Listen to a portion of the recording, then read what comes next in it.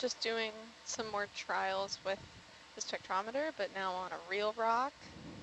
They're having a bit of issue with temperature, but we'll see if we can get some data out of this. Okay, so this is going to be it for us today, and here's why. Right, so if you were with us in the first dive, we explained that after a little bit of time in the bottom, our system, the camera in particular, cooled down a little bit too much. When the camera cools down, one of the components stops working. It has an electronic system to prevent it from working at too cold temperature. So when it goes below I think it's 10 degrees Celsius, it just shuts off. So this is just what happened the other day. And to mitigate that problem, today we turned all the heaters on at the deck of the boat, and we were going to keep them on all the time, all the way down to maintain temperature inside the bottle. But if you were here with us early on today, you saw that we had the ground fault that had us recover the vehicles and the system, to go to deck, check it up, and then go down again. On the second dive, which is this dive early on, we also had another ground fault, and for safety, we decided to turn off the instrument. That means the heaters were off again. So by the time we were down in the bottom, temperature was already too cold, and even operating the instrument, heaters back on, it was cold enough. It was too cold to really operate here. So we've done all we could in this dive, given all the ground faults and all the issues. However, what we've learned is that our calibration that we did in the lab, it was pretty good. We have fine-tuned it here. We have found the optimal parameters to measure at distance. We have measured farther away than we thought we could measure, and this really gives us, very good feelings and very strong conviction that next time, when we will not have any ground fault and we can keep all the heaters on from the deck all the way down, we will arrive to the next dive, to the bottom, at a perfect, healthy and warm and cozy condition, so we can really perform our science as expected. But I think at this point, our qualification campaign for the instrument is complete, and I am happy to declare the system commissioned for scientific operations during Nautilus Cruise 23 NA-149. So thanks everybody for the help. Thanks autopilot, human pilots, and all the navigators and documentarians. And yeah, we'll stay around for a little bit. Daniel, if you want to talk about the spectrometer a little bit as we turn off things, and then we'll hand it over to scientists to do sample and exploration. Yeah, so that's great news, yeah. Pablo. Yeah, Congratulations. Yeah, great news. Thank you. Seriously, congratulations. I know it's been quite the journey to get here. So. Yep. Yeah. Excellent. So yeah, if you guys are standing by, we can opportunistically measure things as we explore. Did we retrieve the bucket lid? Yes. Before we forget, yes. Yep. Okay, and you want the instrument left on for the time? I can see the laser on now, or do you want it off? I was doing one more thing, and then let me turn off the laser internally, and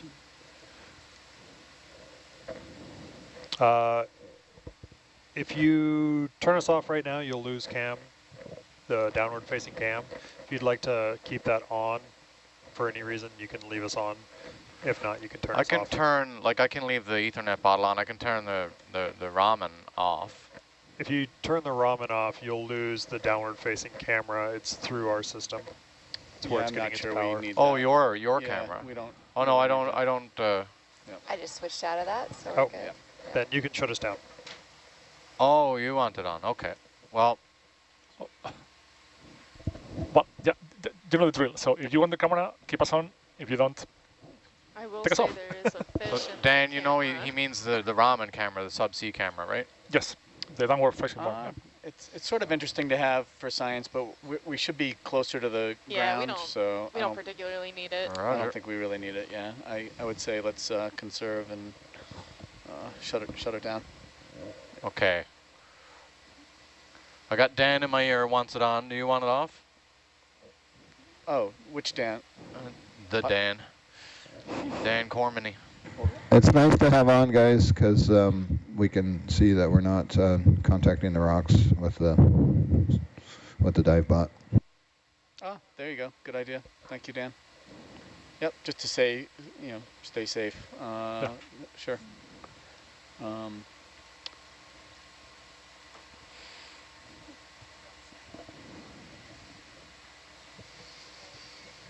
If you're leaving it on, do you want me to record? Ask the data manager. Is it time-stamped?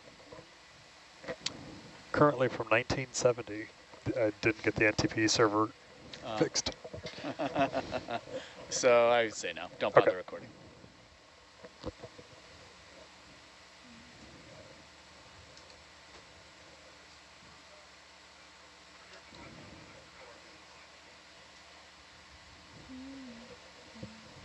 So Daniel, maybe while Mike completes the recovery of the cal target, it will be a good time now to summarize what Raman can do and not.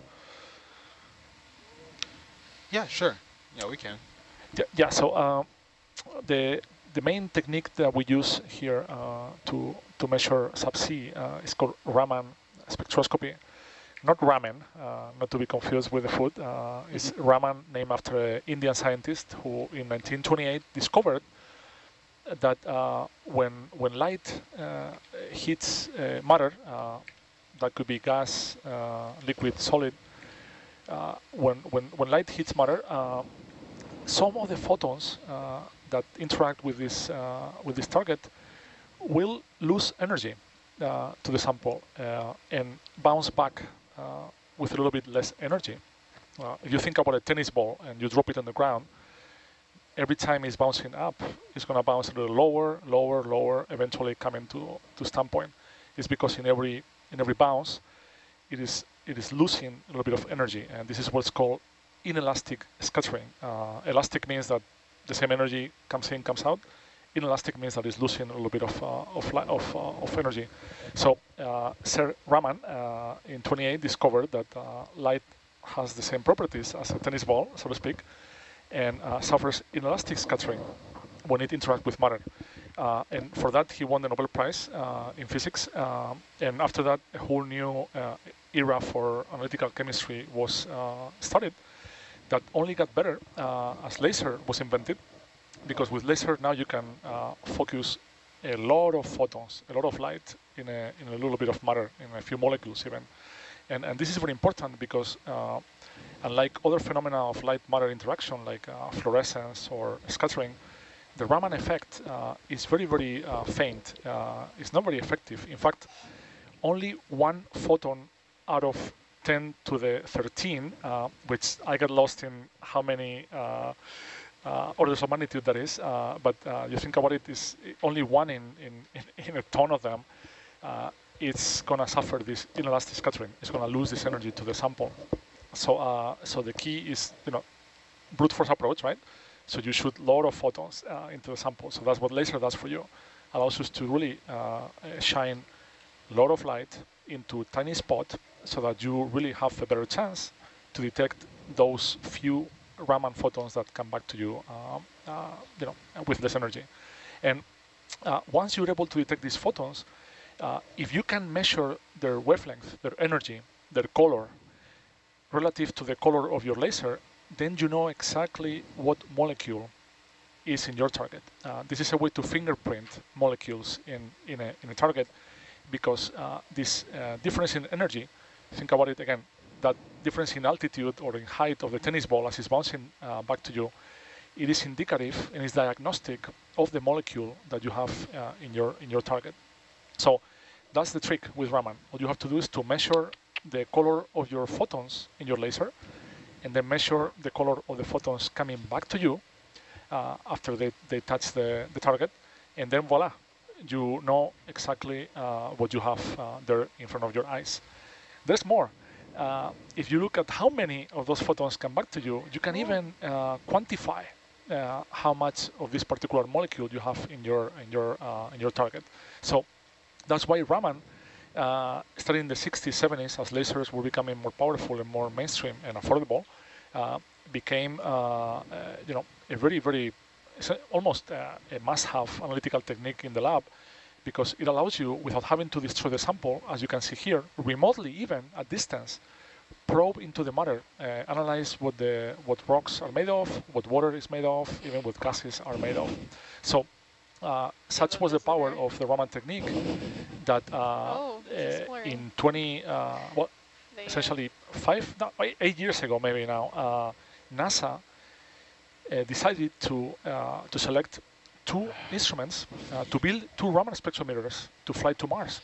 So right now on the mission Perseverance, the rover Perseverance, the one that has a helicopter flying around, we have 2 Raman spectrometers, again, because of the ability of this technique to really be so diagnostic. So we've come a long way now from the lab to using lasers to going to Mars. And today, in this expedition, is one of the very first times that Raman is used underwater. In fact, to our knowledge, it is the very first time that Raman spectroscopy is used as a remote sensor underwater, so that we can now explore, analyze the seafloor without having to stop the vehicle, without having even to sample. We can just mow the lawn, we can just fly over targets and understand their chemistry, mineralogy, and even biology. So if you stay tuned with us in future dives, we will find corals, we will find biomass and pigments that we will be able to see with our technology. So I think now that we have the instrument up and running, everything's working great. Once we have these ground faults solved for good, we can keep the instrument warm enough and cozy, and then we can just start doing exploration with Raman for the first time. So this is really exciting times. Thanks for that explanation. Yeah, thanks, Pablo. Great work. Congrats again. Yeah, we just had a cutthroat eel try and get into our ROV system while Mike is working our bucket plate target back on. Struggling. Struggle bus. Oh my god. And seatbelt on. Terrible, terrible. She's good. Success. You either click it or ticket. It's really cute with the smiley face. Out of practice.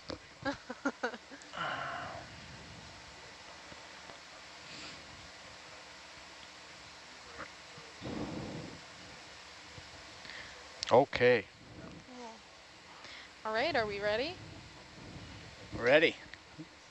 Do we want to get the ship moving, or do we want to take a minute and look around this area? I mean, we had a good amount of time in this area. Dwight, I don't know if you want to look at... I think we should just line up to do a traverse over to the next waypoint, and it'll take a little while for the ship to start pulling Atalanta, so we can use that time to look around a little more. All right. And what heading will we be moving at? We'll be moving at 260. Roger.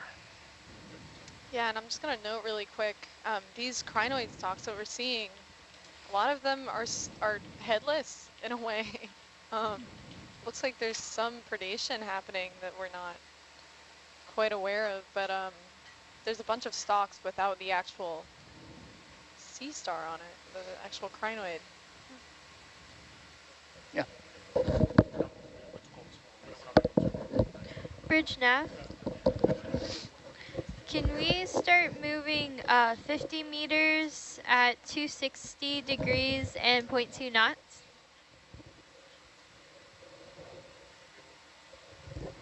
Yes, please. Someone's got a mic scraping across the desk back there.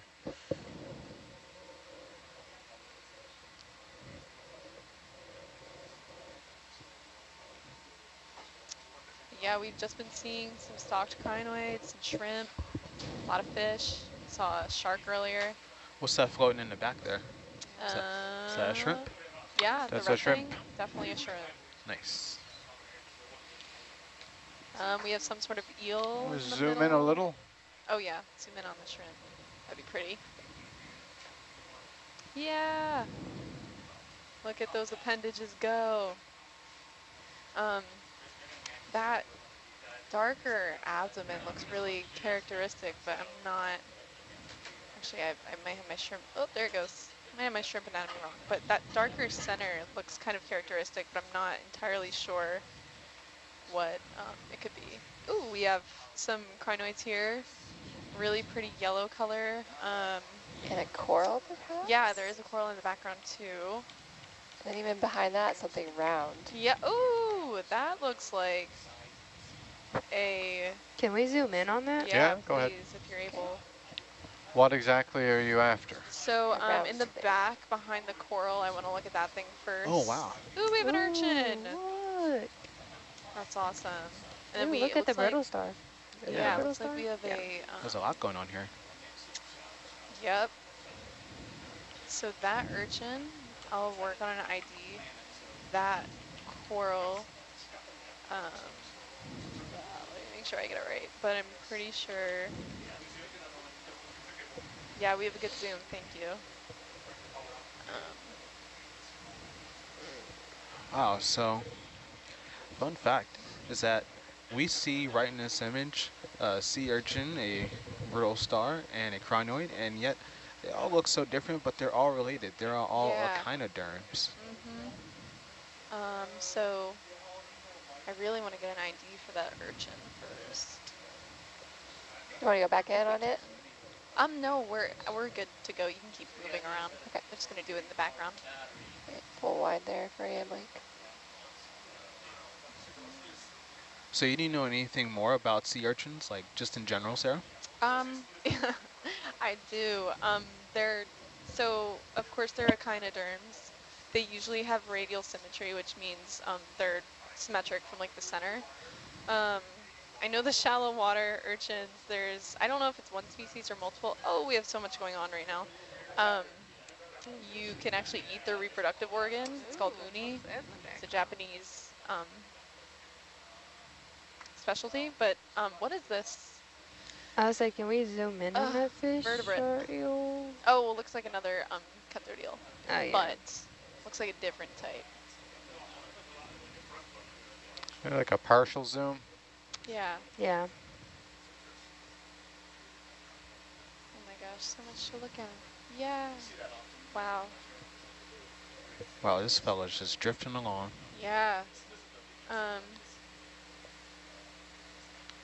Looks like some sort of synaphobranchid. Does it look like it's about to?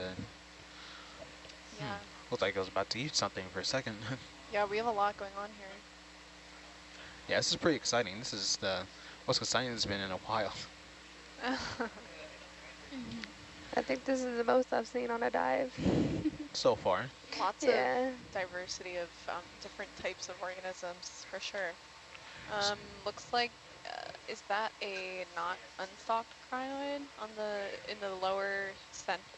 The lower, yeah, I can barely hear you, Sarah. really? I don't know if that's This me. a little or- better? Yeah, that's better. Okay, great.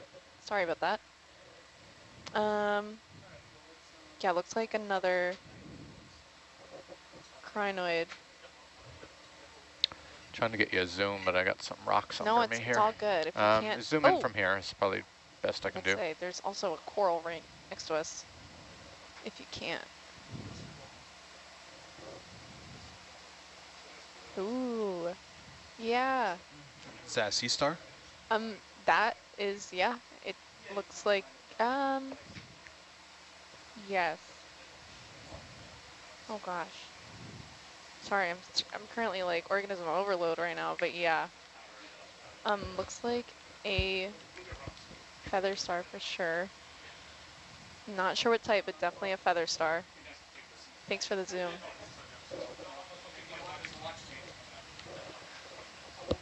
And then I think behind it, if you're able to get there, there's a coral to the right. You can kind of see it. Coral to the right. Lower right corner. Oh yeah, yeah. I'm Oh, gonna have yeah, to I flip forgot what we around. have. Let me There just we go. back up. There's a lot of rocks around here. Yeah. Take your time. See what's going on. Try and get in there. Oh! Look at those sea lilies. Just fluttering in the breeze.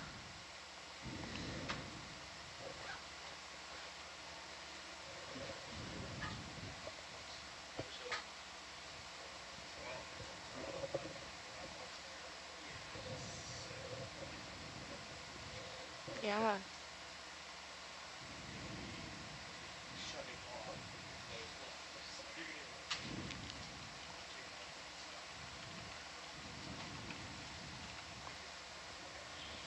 Okay, go ahead and zoom in. Yeah, go for it. Oh, looks like we have. Thank you. Whoa, another rat Oh, tail. Okay. Another rat tail coming in. Okay.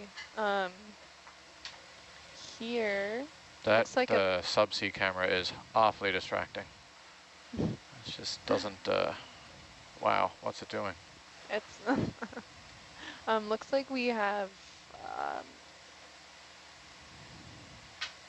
some reason I'm having a moment, but it looks like You want the yellowish corals? yeah, bamboo coral for sure. Some sort of skeleton. I can't tell if that's alive or dead. Right? There's some associates on it. I see a basket or brittle star on it. It looks like, I don't know what that pink blobby thing on it is. Definitely some associate. And then the coral on top of it is probably another bamboo coral. It looks like there's another associate on that coral. Yeah, like a shrimp or something. That could even, I mean, the lobster. The pink blobby things could be some sort of predator, maybe even, I don't know, like a sponge. Think we could get a zoom in on that for that? I think we're right now. Looks like there's a shrimp on the other coral. Yep. Oh, I see. So the yellow one is a paramerecid, and then 2 primnoids. Yep, there we go. And then there's a shrimp, and I really want to know what those pink blobby things are. I'm not sure. Yeah, oh, now that we're getting a little closer, awesome. You can see it's great got shot. some Man. Philia type thing. And the cuss. Oh, I mean the rat photobomb. Whole party right here. Yeah, so we're getting that these pink blobby things are likely anemones. That are, oh yeah, I see the tentacles now. Yep. Definitely anemones that are colonizing the paramerecid.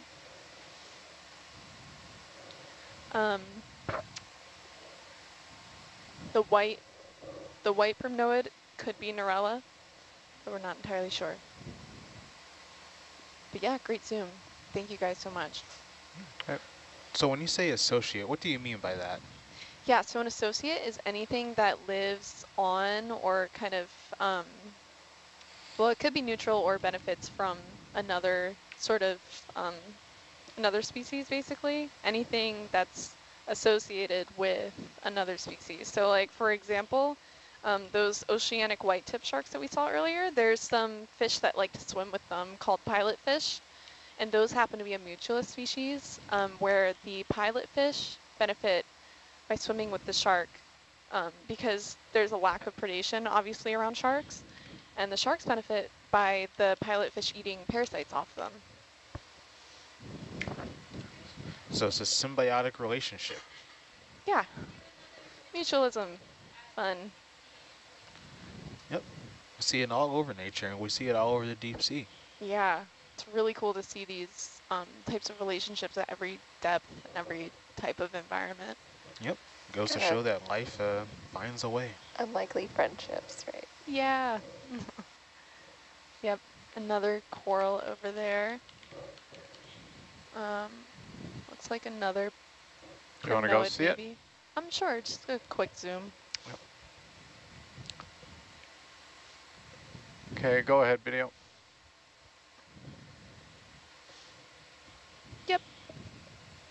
Another primnoid with a brittle star. Oh, and something to the right of it. Looks like another paramerecid. Sorry, just getting close to the Oh, it's all bottom good. That was a good enough zoom, I think. Anyways, thank you.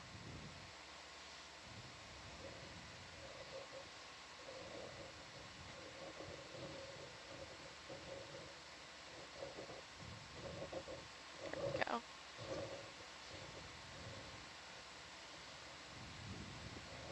But yeah, seeing a lot so far, which makes sense because we're kind of in the um, upper levels of the water column, and we're also on a seamount, which is super advantageous for organisms to colonize for a multitude of reasons. But one of the main reasons is that, oh, and there's another coral to the leftish, kind of. Maybe get a zoom on that. Sure, go ahead, video. Looks like another primnoid, which are really cool. Ooh, yeah, this looks like a Neurella for sure, with another associate on it. Really pretty pink color. And also I think actually we're at this spot. But yeah, really pretty. Thank you. Wow. We also see some crinoids, just the stalks, but without the feathers. Is it possible for them to actually regrow their feathers if it's just a stalk? I want to say if it's just a stalk, no. The crinoid itself is, so yeah, we see that stalk in the background. The crinoid, the organism itself is at the top. It's what that like flower looking, the lily part of it is. The stalk is actually kind of, I forget what it's made out of, but it's not really, I think it has, it's part of its water vascular system and its nervous system, but it's not the organism. Like, it's not part that can regrow, I think. Like, if that makes any sense. Mm-hmm. Makes sense. Oh, they can regrow. Ah. You guys want to pick a rock to collect before our watch ends? Yeah, let's see if there's anything loose. Look for something angular, cantaloupe size. Be good to get one from this waypoint area just to characterize the crest of this mound we're on.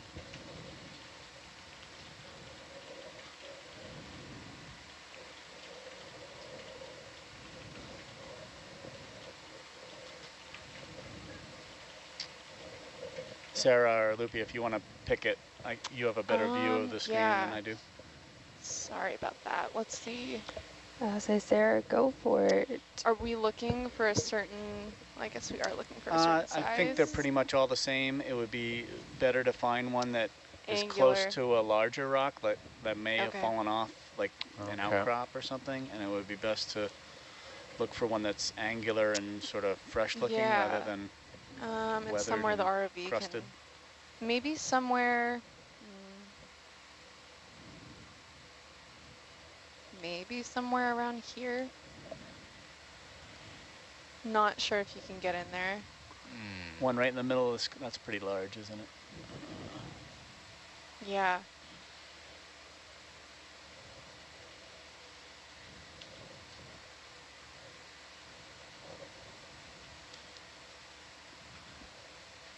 Can use the telestrator. Oh, sorry. Are we thinking here? Yeah, that's what I... Just if I can get in there. Yeah. Safely. If not, there's definitely other spots. They're all looking kind of round. Yeah, I don't see the angular variety. So they're all about, okay. Oh, we can keep looking around. It doesn't have to be from this area. Okay. Depends how are we with the ship move right now? We are still tracking towards waypoint 2. Yeah, I've actually got to catch up. Yeah. So let me get out in front there and see what we see. Yeah. It would be ideal to find some on the, where I can, with some soft sediment for the back of the ROV to sit on. Sure, yeah. You'll like things in parallel, just as we're leaving.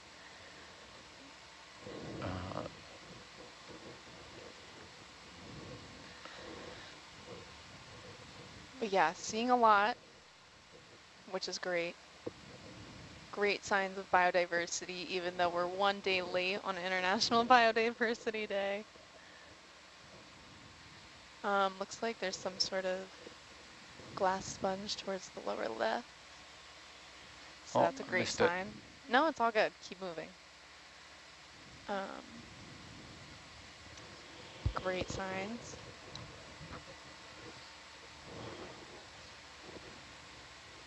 So when we're looking for rocks, why are we looking for ones that are angular and cantaloupe size in particular? Do you want to talk on that, Dwight? Yeah, sure. So the size is nice because it can give you, when you cut it open with the rock saw, it gives you enough sort of, volume to kind of see what the sort of mineralogy of the rock is and other details of the texture of the rock. Whereas if it's too small, if it has any like ferromanganese crust on it, you just won't really see the core of the rock that well. And so we want to also potentially do geochronology on it. So you want to be able to cut slabs that are good fresh pieces for doing those sorts of studies. So that's kind of justifies the size. The angular ones we think are not as encrusted, that don't have the ferromanganese crusts as much. So it's a fresher rock, which is opposite from people that do want to study ferromanganese crusts. So collecting one that has a crust on it isn't a bad thing necessarily. But if you want to do the geochronology and basic kind of volcanic history studies and looking at the basalt, then angular rocks are a better sample to collect. Just sorry to interrupt. Wait, number You're one, good. I think I'm you're done. I think you're a little quiet. Maybe bring your mic a little closer. Oh, sorry. Yeah. Perfect, beautiful. Thank you. And then I think maybe can we start looking for a rock here, perhaps? This is a better spot. Yeah. Okay. Are we still a bit behind? Do we still want to catch up? No, we're Oh! okay. Oh, that's just another eel. Another cutthroat Oh eel. wow, what's this? Oh, we have a euplectellid maybe, Oh wow. which is a glass sponge. Almost looks big enough to scrub my back with. Yeah. If we could get a zoom on that, that'd be awesome. Let's get in a tiny bit more. Okay, go ahead, video. So, oh, okay.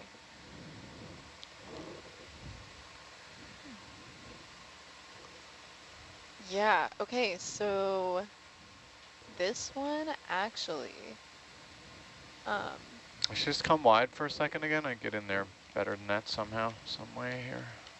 definitely looks like a euplectellid from what I can see, a stalked euplectellid. Has this really interesting, kind of like two parts to it. Okay, go ahead. It's like an inner and outer part. Yep. And we're looking, it looks like this is actually a Cercophilus sponge, so a glass sponge. And yeah, these are really cool. What are these sponges made of? So I'm not particularly sure. All sponges are definitely made of spicules, which are sometimes calcium carbonate, sometimes silica. It all depends on the type of sponge, but that one's really neat. Thank you. Oh, there was a little shrimp that came by and dropped on the floor. Yeah.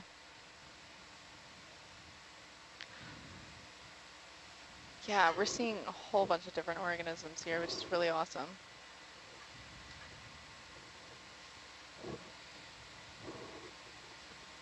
But yeah, this is a lucky find. Really the luck of the draw on this expedition. Yeah. I guess maybe let's continue looking for rocks.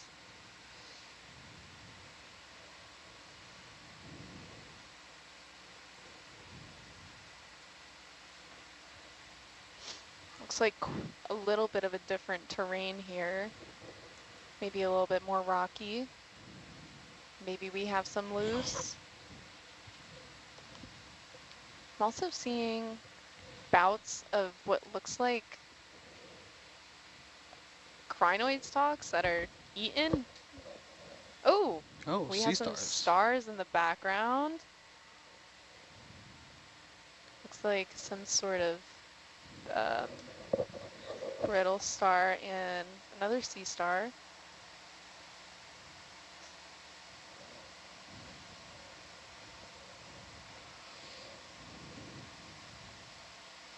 Oh, and they're just sitting right next to each other like Possibly pals. an anemone? Yeah. Oh my gosh. Wow, beautiful. Okay, go ahead and zoom. Wow. Oh yeah, that's great. Okay, so we have multiple things going on here. It looks like we have a coral skeleton, a sea urchin on that coral skeleton, some sort of valvatita sea star, and we also have actually, let me make sure. Yeah, that looks like a valvatita sea star, and then under it looks like some sort of basket star. Wow. And all of these organisms are coexisting next to each other. It's really, personally, it's really surprising for me to see these all together. Oh, and then to our right, we have, looks like... Coral. There were more corals off to the left as well, I think. Really? Oh my gosh. I believe. It's like a brittle or basket star on there. Yeah. So we got all the sea stars in this one view. Oh, yeah, I see them. This coral looks like it's, let me just make sure. That might be a black coral. A type of black coral, most likely. Actually, can't quite see it yet. Okay, zoom in. Can't get a great view here. I mean, rocks under me. Yeah. Actually, probably another primnoid.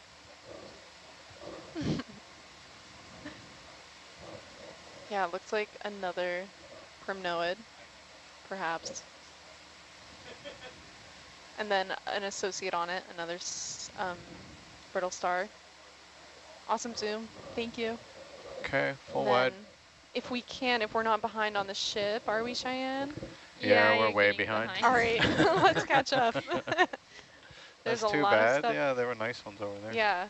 Oh, and it looks like, just like a quick note, it looks like that crinoid that we just passed, it looked like it could have been one of the decapitated ones that is regrowing, and oh my gosh, there's so much. I was corrected that stalk crinoids actually, when they're decapitated like that, which we have no idea who's doing the decapitating, but when they're decapitated like that, actually sometimes we've seen them regrowing. Like there's a little star. Oh, there's another basket star on the Oh, there's the shark. Oh, Is yeah? that it? Yeah. Oh, there it is. Okay. Is it a shark? Or that's not a shark. Eel. That's an ophidiid. I think that's an ophidiid, but we can keep moving. Oh, this is cool. Another euplectellid. wow. Oh, and that You is... see that one Oh my sponge gosh. in the Go ahead right? and zoom. That is a ferrid sponge with an associate on it. With two associates on it. That's neat. Do we want to keep moving the ship, or do we want to stop and let Atalanta swing forward? It's up to science. We're fine. If you want to keep scooting ahead. You can keep moving. It's okay. Okay. Yeah, so that's this is a really amazing. cool type of shrimp. Oh my gosh, sponge. Most likely part of Faraday. With a feather star on it and a brittle star on it. If we have a good enough zoom, I think we can keep moving. Okay, full wide. And this was that little sponge in the back we saw. Yeah, that was most likely a euplectellid. It looked like from its it was stalked and it was blobby and it looked like it kind of had some like concavity to it. So that's why I'm thinking it's a euplectellid.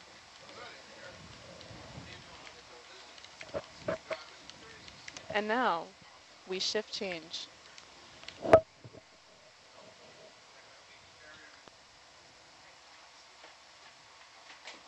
So for those of you who are tuning in and seeing the magnificent wonders in the ocean, welcome aboard the exploration vessel Nautilus.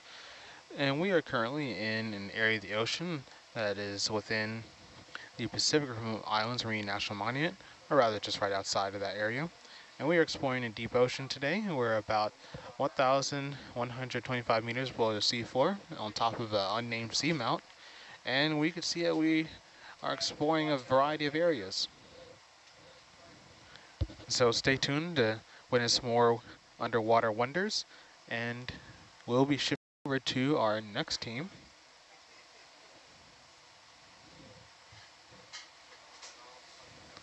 And if you have any questions, and if you're interested in learning more about the undersea world as we explore, feel free to go on our website and to log in and check in the chat. We are open to having questions for our scientists here aboard.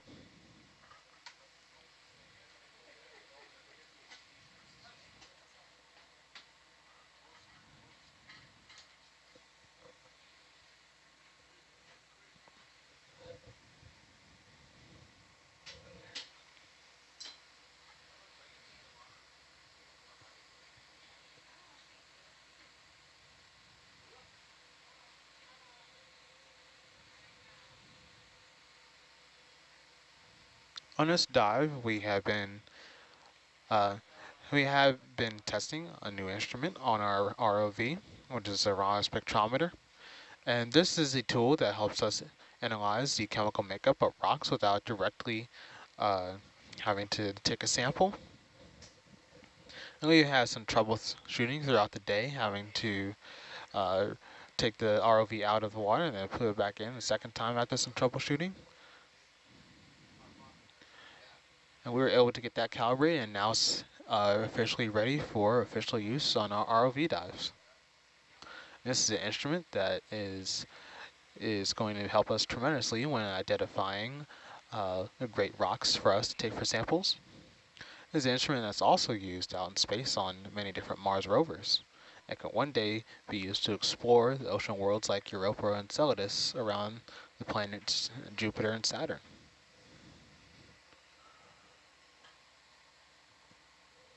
Video watch change.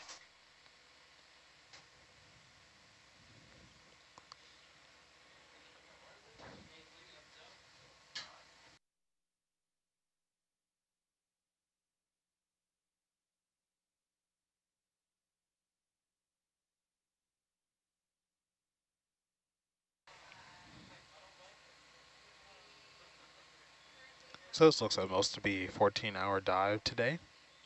So feel free to tune in, tune out, take a nap, have a nice dinner, and then come on back. We'll be here for you. Just sit back, relax, and enjoy the dive. Any occasional good joke, too. Hello, front row. Are you all holding for changeover, or are you taking requests? Taking requests. Can we go see if that rock right there is collectible? Yeah, sure. Let me just back up a here and see what I'm going to sit on, because we've got all the expensive stuff on the back. All right. Try and get in there.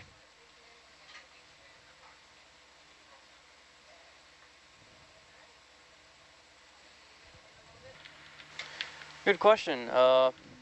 Really started out with COVID. Funny enough, I got started through COVID and it got me into video production. And then from there, I learned a lot of skills because a lot of stuff ends up being, during COVID, there's a lot of video production stuff that you could do because people couldn't go out, and so it's kind of cool to be able to go out and film it and have people at home be able to watch it live. And from there, I gained skill and decided to go to MTSU, Middle Tennessee State University, and from there, slowly progressed, and then got to the point where it's like where I am now, where I ended up joining everyone on the crew of the Nautilus, all from COVID, crazy enough. You will never hear me utter the sentence, "Thank you, COVID." For me, it ended up being a benefit, and at the same time, I didn't don't like COVID, but at the same time, it got me in my career where I am now. So I'm thankful for it. At the same time, I don't like it. Silver lining kind of thing, yeah. A positive came out of a negative. Yeah.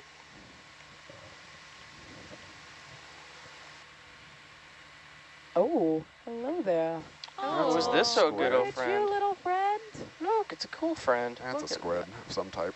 Ooh. You said that so sadly. It's a squid. No, I don't mean that. I just don't. It might be a piglet squid, but I'm not. Piglet squid.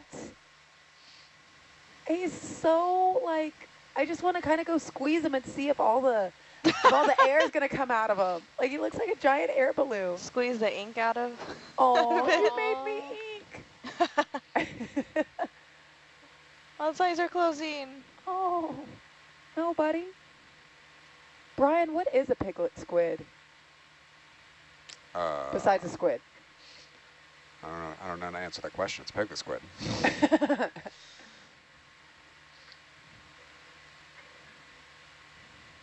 I've seen, okay, so I know that they have seen like white piglet squids, but this is my first time to see like a red piglet squid. Yeah, I'm Googling, and I'm not, I agree. I'm used to seeing a whiter one, but squids obviously are one of those things that can often change colors too, so.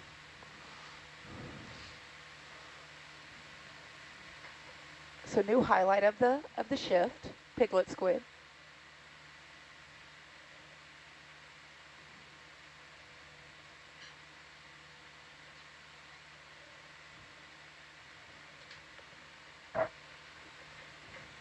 Not that anyone cares, but I dressed up as a confetti squid for Halloween this past year.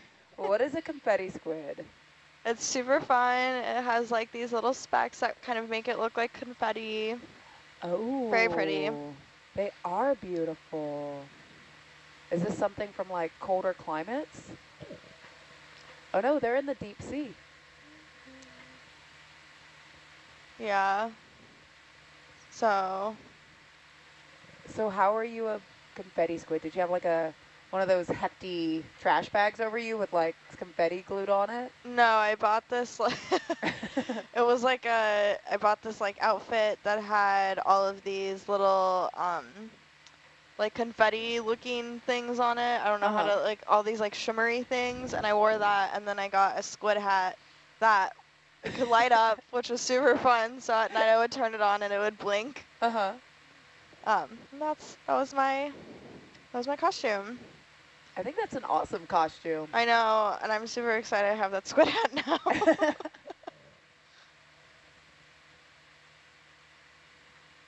I love hearing everybody's like Halloween costumes that works on the Nautilus, because it always seems like there's definitely a deep sea theme or a Nautilus themed. This one was definitely deep sea themed. My friends and I all decided to dress up as deep sea creatures. So one of my roommates was a vampire squid. One was a goblin shark. Yeah, there was another confetti squid with us too. Sounds like great evidence that biology's better. The geologists all dressed up as biology. Yeah, I was gonna say, what the heck? Okay, first of all, one was not actually a researcher, and then one is a biologist, and the other one is a biologist and ocean engineer. So. But still, nobody's dressing up as rocks. I mean, I'll do that next year. I'll be a diamond. Ooh, I was gonna say you could be ferromanganese with vestules. What is that? Is that a paragor? Well, it's dead, whatever it is. Oh, R.A.P. But it looks like it might be a corallid skeleton, which is not something we've seen yet.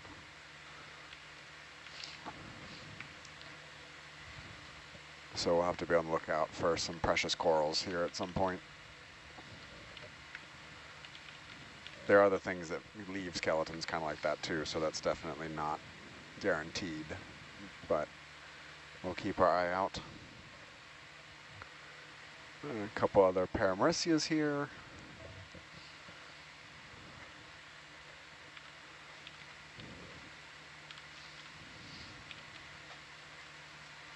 Oh, nice little chrysogorgia over there on the side.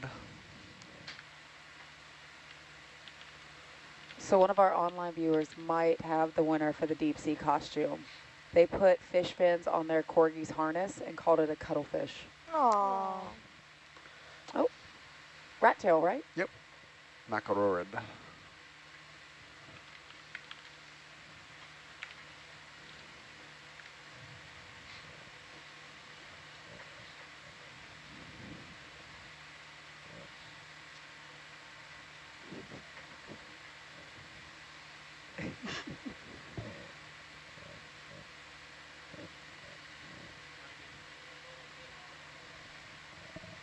So Brian, an online question that we got is, since we're trying to figure out what is eating the heads off of the crinoids, can you sample, like cut off the head of one of them and try to figure it out that way, or slurp up some eDNA around it?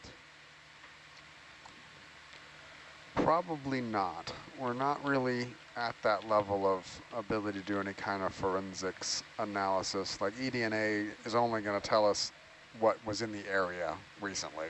And so, you know, we might see that there were different types of fish in the area, but the causality of what's eating the crinoid would definitely not come out in an eDNA sample. And I don't think we're anywhere near the ability to like swab the tip of the crinoid stalk and then, you know, amplify the DNA without a whole bunch of contamination. So no, I don't think, short of sticking some cameras down here, staring at a crinoid and doing a time lapse for a long period of time, hoping the one crinoid we're staring at gets eaten, I don't really know how to check that out. That's how I would go about it, is I'd put a camera down, a long duration time-lapse camera pointed at the densest aggregation of crinoids I could find. Can we check out the sponge, please?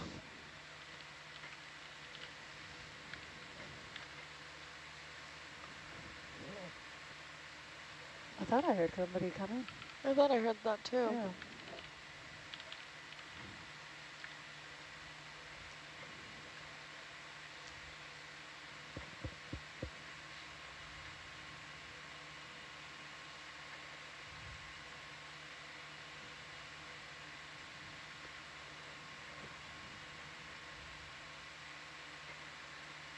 So I think this is some type of euplectellid sponge.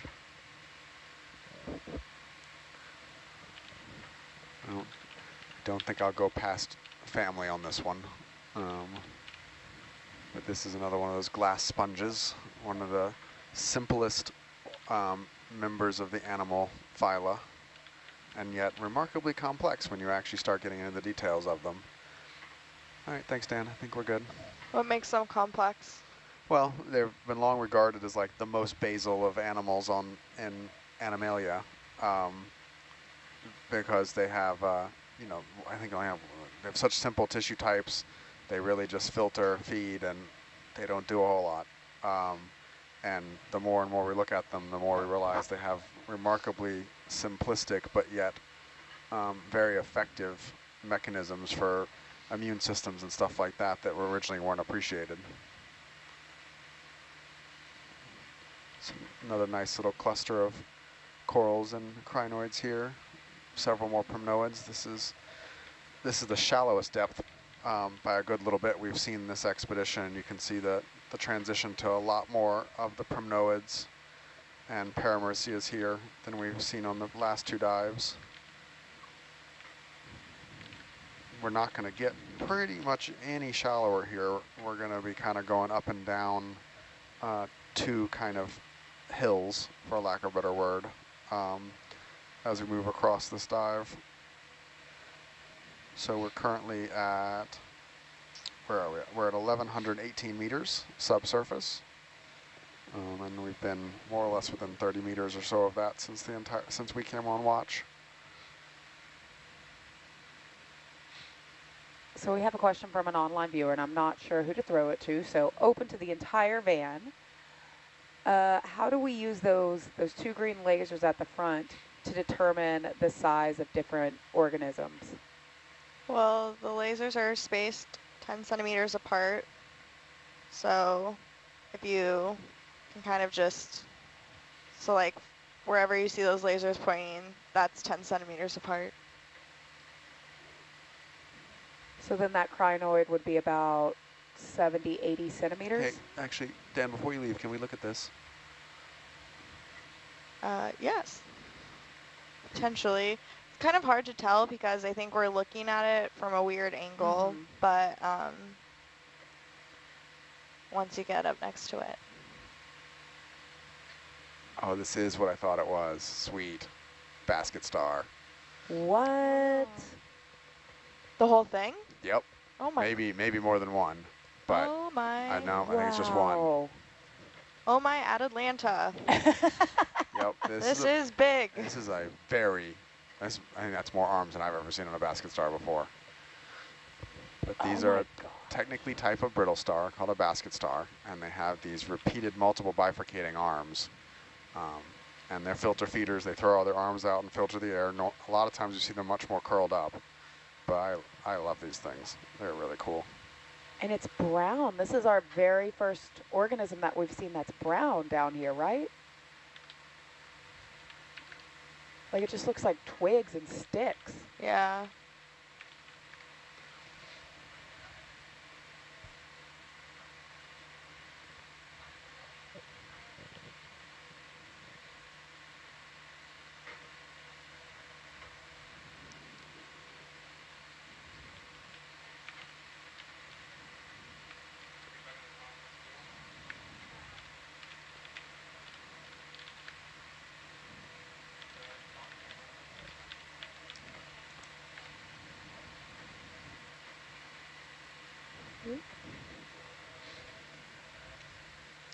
All these little critters that are flying by, little shrimp or some other things. It always fascinates me. I always want to know what they are. Like, and I know a lot of them are marine snow, but I'm going, some of them have got to be something else. So, as my shore-based fact checker, who I swear is keeping score of the number of times he can tell me I'm wrong in a dive, which is a good thing, which science is always about learning and changing. So I appreciate always learning from Steve, has also just sent me a paper that there is now a debate on whether the ctenophores are actually more basal than the sponges, and maybe the and maybe a sister group to all other animals. I have heard about this, and I find it so interesting because I teach about the phylogenetic tree, and how I teach the phylogenetic tree might be completely changing in 10 years or shorter. Yep. Here's a nice little urgent.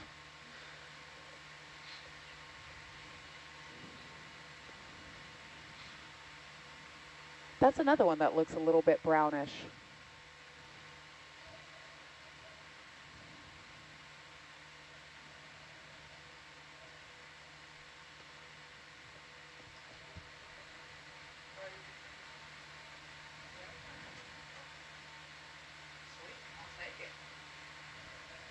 Oh, it's already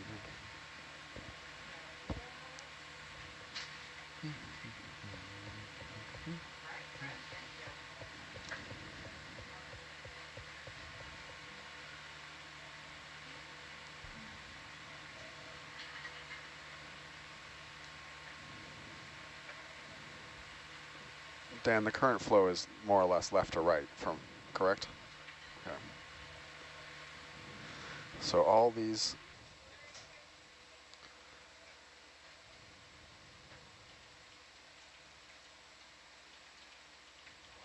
Can we stop the ship?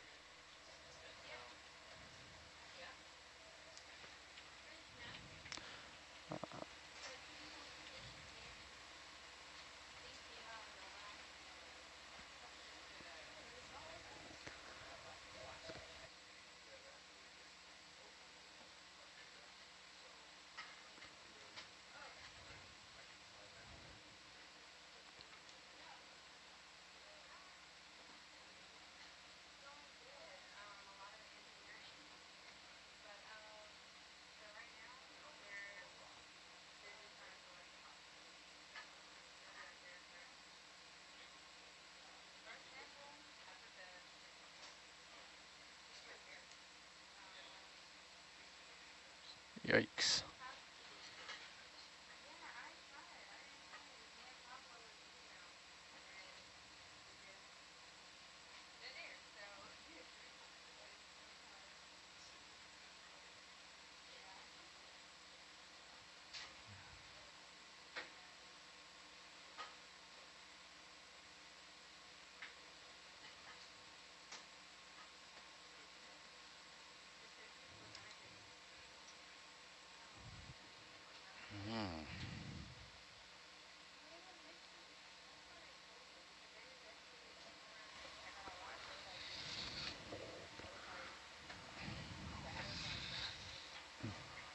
So any of those will probably work if you want to poke around and see which one's free. Anything, you know, cantaloupe-sized and angular is kind of the motto of the rock collecting for this cruise.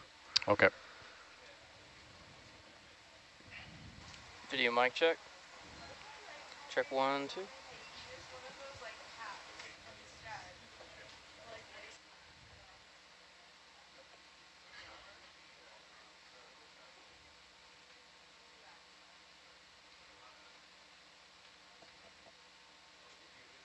What about this one? I don't know how angular it is.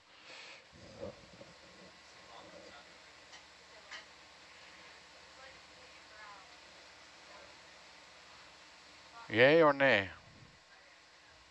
We'll say yay. Yay? Yay. All right. So if we can, if you mind pulling a little bit closer to the camera and spinning it for us one more time once we finished our data logger handover, we'll snap a couple images. Sure thing. All right, let me know when you're good, Chris. All right, we're good. If you want to throw it in a box. All right. And what's the sample number? This should Can be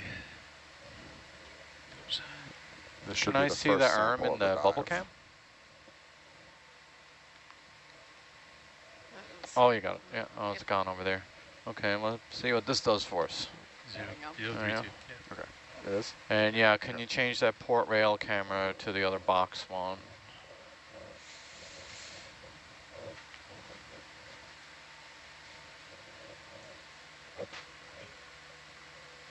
There we go. Okay. All right, box out. I guess it's Like how to... dealer's choice, I guess, eh? It's all empty. Yep, all empty. So out all the way. All the way. There we go. I think it'll go in there. What do you think? It's gonna be close. No. Oh. Okay. Yes. Yes. Yay for you don't win if you don't maximizing try. use of boxes. Perfect. All right, so that is box in. Yep. That is one rock, sample 032, first sample of the day. Was that in box 8? That is in that one. Change that camera back. Sure. Hard fault.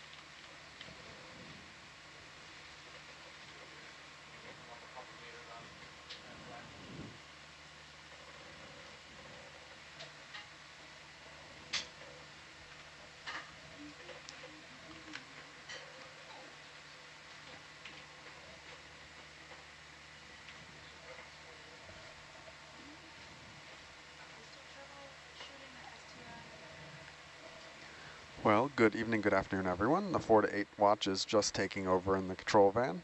We are kind of near the top of unnamed GEO in the U.S. exclusive economic zone around Kingman and Palmyra. We're about 125 nautical miles north-northwest of Kingman.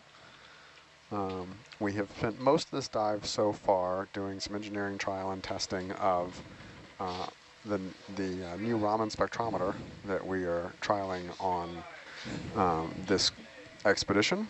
And now we're finished our sea trials for the day, and now we're setting off to do a little exploring. We're expected to recover in about 8 hours around midnight ship time.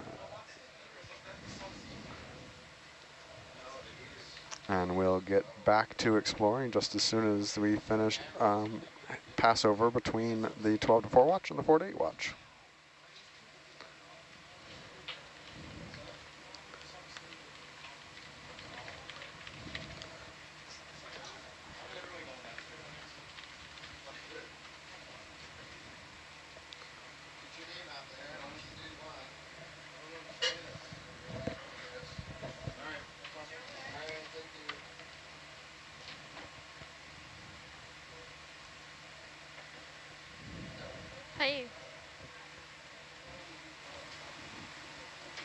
Hello, quick comm check.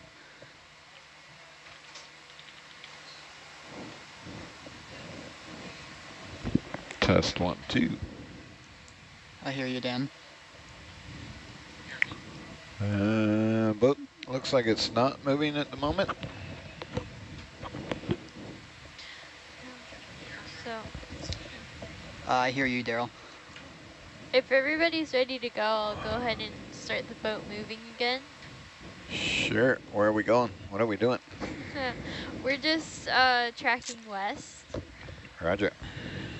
We're kind of going, we're going to go down and then a little bit up. We're pretty much staying at the top of the seamount though, so not too much elevation change.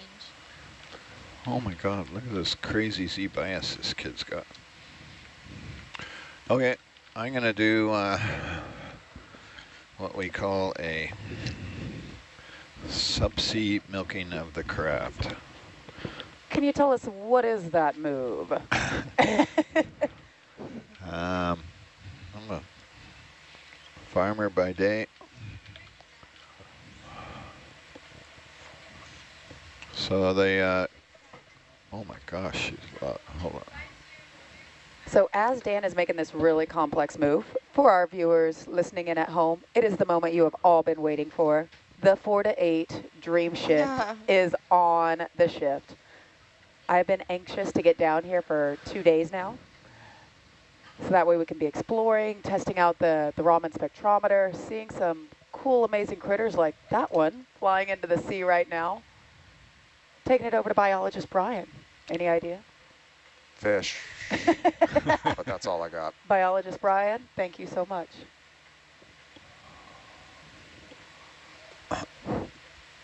So I know we do this every night, but if y'all guys will just mind saying your name and what your role is on the Nautilus. So I'll go first. I'm Katie, I'm the Science Communication Fellow. And yep, tossing it over to Corley. Hi everyone, I'm Corley Rodriguez. I am a graduate student at the University of Rhode Island's Graduate School of Oceanography. I study geological oceanography, and specifically I study ferromanganese crust, which is these black rocks that you're looking at right now. What else are we supposed to say anything else? I guess that's it. That's perfect. Good job, Corley. I figured everybody's tired of saying the same thing over and over again. Ooh, for our 4 a.m. to 8 a.m. Actually, you know what? Let's add something in. What's your favorite cookie? Favorite cookie? Yes. Oh, gosh. Gonna go really basic, oatmeal chocolate chip. My mom has this really good recipe that I will just make and keep in the freezer. And as we discussed, that is my favorite also. I love oatmeal chocolate chip. Brian. Hello everyone, I'm Brian Kennedy. I'm a deep sea benthic ecologist and chief scientist at the Ocean Discovery League and affiliate researcher at Boston University. I am the biological sciences lead for the expedition and the watch lead for the 4 to 8. Cookie would have to be even more basic, and I'm just going to go with a straight chocolate chip. The cookie that we're all craving and longing for, and every day we get our hopes up, and then our dreams get crushed. Except you can't say they get crushed because the oatmeal raisins are quite tasty. They are good. They are good. All right, Chris. Yeah, hello everybody. I'm Chris. I'm the data logger for 4 to 8 shift. My favorite cookie. The oatmeal raisins are pretty good, but I also really like those snickerdoodles. It was another Tudoscarium. The floating alien thing from our first dive. No way. Really? Yeah. I'm pretty sure one just buzzed through Herc HD. Wow. So cool. I was hot rodding there. I looked around. So snickerdoodles are my mom's favorite cookies, Chris. They're pretty delicious. I love them. They are good. So throwing it down to Daryl. Now, Daryl, I know you were like juggling between 5 things. Hello, I'm Daryl. Their video intern, currently working on feeds and audio, making sure everyone sounds good, hopefully today. Everyone does not sound good. They're all wonky. I know, I'm trying to fix it. I'm actively fixing that. Sorry about that. Got to rebalance all the levels after we took our masks off. Oh yeah, I'm completely changing out people's voices. Data, just added increases your voice a little bit. Ooh. Anyway, my favorite is like the chunky chocolate chip, like big chunks of chocolate in it. Okay, instead of just regular. Controversial question. Dark chocolate or regular? Both. You can't go wrong with either one. Sorry. I love it. You were like, I'm going to be Switzerland on this policy. So, Ren, are you okay with answering that question? I know front row is always busy doing about a million things. Yeah. For favorite cookie? And a quick introduction about yourself, sir. Oh, okay. Hi, I'm Ren. I'm the current Atalanta pilot and ROV engineering intern. Come down 5 meters, please, right? Copy.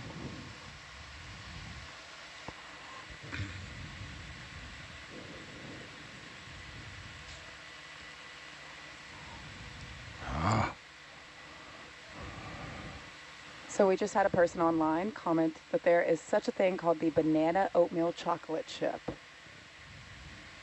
That sounds awesome. We're going to try that. Can you make those boxes 10 meters or whatever? There's some function to do that. So banana oatmeal chocolate chip person, you have just rocked my world. I can't when I hear get you. home making some cookies.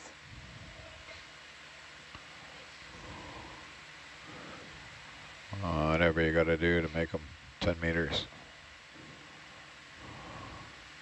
There you go. I use that as a judge to see, for example, Ren, come down another 5 meters. I'm getting drugged here.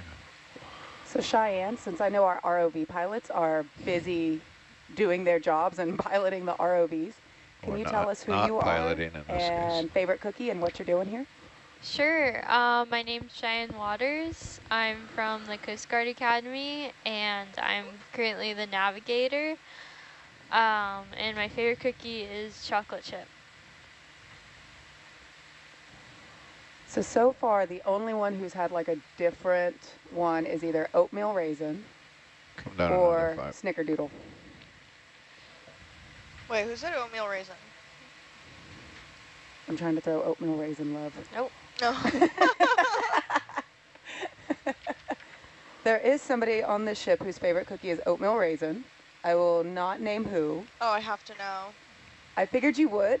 So I'm like, is this going to create the drama on the ship? Corley, yeah. Corley versus whoever likes oatmeal raisin. Yeah. So to everybody at home, one of the amazing things about the Nautilus is everybody works together. We all pretty much get along. There's zero drama, zero contentious. It is absolutely the opposite of every reality TV show ever, because everybody's just positive and works together. So sometimes we kind of miss a little bit of the drama. So Corley's going to go after whoever's favorite is oatmeal raisin. I have to find out. That will be our drama for the next 2 days. Yep. Nav, when you get a second, can you tell us the range to waypoint 2? Yeah. Just gonna zoom out. Okay, you can, well, hold on a second.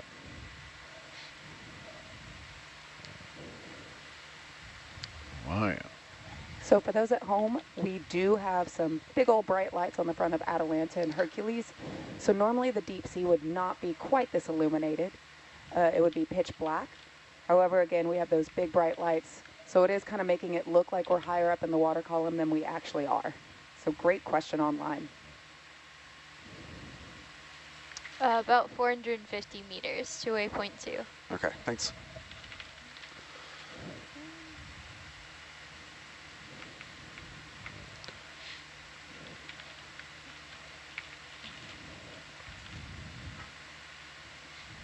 So we're almost 3/4 of a mile down, 1,200 feet, 1,100. You can change that thing, the screen background to black too, please, or some dark color. All right. Go. Thank you. Are we good to keep heading west? Sure. If I can ever get where I'm trying to go, seems like. Bridge nav. Can we move another 50 meters at 260 degrees and 0.2 knots? Thank you. So Cheyenne, we hear you call bridge nav so many times and say move 0.5 knots. Can you tell us, like, what are you corresponding to them about? What are you asking for? What are they doing? And why do we need to do it? Yeah, so basically the ship is not using its main engine. It is using a dynamic positioning system, and that means that we're facing into the wind to keep the ship super stable, and we're just moving like tiny little thrusters a little bit at a time. And Atalanta is hooked on a tether to the ship, so she only moves with the ship. So we need to, if we want to continue to move towards our target goals, we have to keep moving the ship. So right now you were saying that we're using DP, dynamic positioning. Is this something that in the Coast Guard Academy that you use or that you will potentially use? So ships usually use this for docking. We do not use this at the Academy. Our training boats are not that fancy. Thank you, Cheyenne. DP is really kind of a magic technology.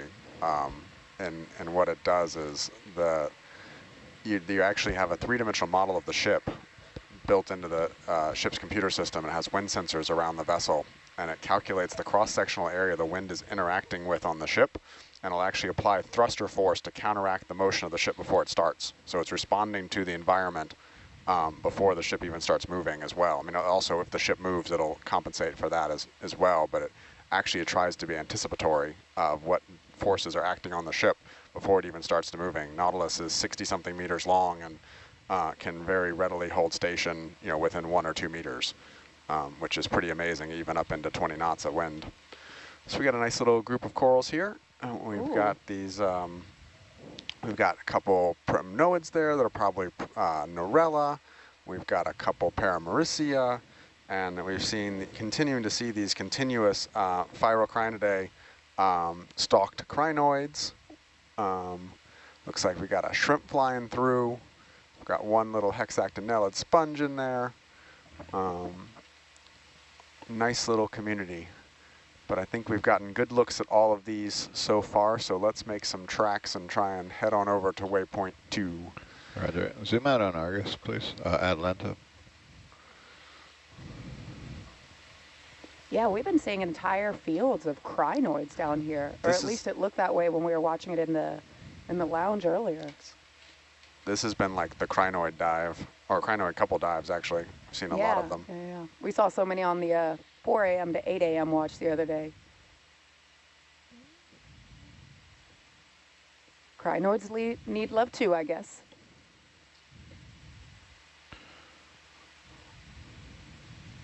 Ooh, I'm loving all the cookie suggestions that we're getting online.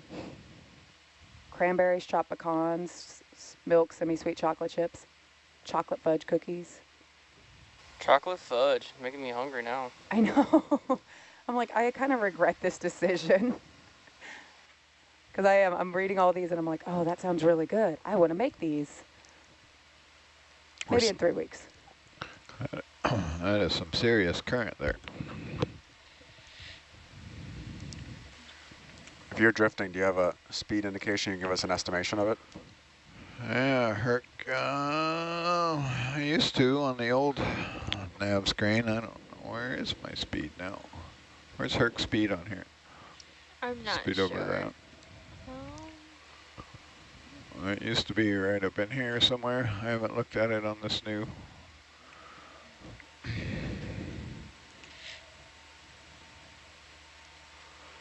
I would say that's close to a knot there. Okay, thanks. That's one of my wish lists for new technologies is better current monitoring on ROVs, to have an upward-looking DVL that can back the ROV's motion out and give me an accurate current reading would be really nice. Get on the Valleyport website. That technology has been around for decades. Oh, no, I mean, you're right. Sorry, I knew it existed. And we just, no research ROV I've ever encountered has it. Yeah, standard equipment on usually on the tether management on the TMS. Yeah, I mean, that's fine. That's totally fine with me for what I need for science. So how strong do the currents get here in the deep sea? Are they stronger than, like, say, currents at the surface of the water? No, wandering very quickly outside my realm of expertise, but you know, a strong current is about 1 knot or something for the most part. You do get strange events where you get, or not, they're not even that strange, but they're strange compared to how often we see them. But you can get what are known as benthic storms. You can get hard never heard coral. of that. That's so cool. Excuse me, hard current changes in certain places where internal waves break and stuff like that. And so I know I was working in the Mona Channel between Dominican Republic and Puerto Rico once, and we just had this current storm hit and the vehicle couldn't navigate. We had to just pin the vehicle on the ground, on the seafloor, and wait 15 or 20 minutes for this current storm to pass before we could even navigate the vehicle safely again. And that was probably 2.5, 3 knots at least. And it just came and went suddenly. So there's there can be pretty strong currents down here. But do we know what causes those?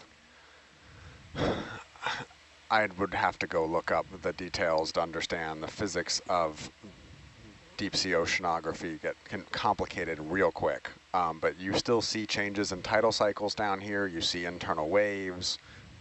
So a lot of these things end up, you know, you see them generally stronger in association with, I can't talk today, steeper seafloor. So it gets channeled somewhere. You have a gentle motion that gets channeled down through a canyon or something like that and then hits you. But you can get standing waves or seaches in the deep sea as well, which can break and stuff like that.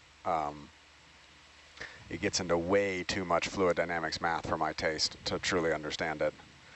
Nice little patch again here of these crinoids we're seeing. This looks like a chrysogorgid here in the center with its Europtychus associate, or squat lobster. You'll see these, a fair number of these crinoids are headless. They've been decapitated by something. And this is an ongoing curiosity for me, is what is decapitating these crinoids? And I don't know of it ever having been witnessed, but I'm curious. I'm assuming it's some kind of mobile predator that bites them off. But I know we're going to be coming around the bend, and it's just no Pocahontas reference there. And we're just going to see this really cool creature just eating it, like mid-bite. That would make me very happy. So we got a nice little collection here of primnoids, these white corals down here. That yellow coral on the right side of that little boulder is likely some kind of Paramerissia. The taxonomists once again are messing with me, and I would have called this a plexaurid a year ago, but they've renamed this group. Well, actually, they've split a lot of the genera out of the plexaurids into the Paramerissia. And so I'm still having to get in the habit of updating my taxonomy for them. This could also be an acanthogorgid. They're tricky to tell apart. Those 3 families are zoom in, please, Daryl. Very difficult for me to tell them apart.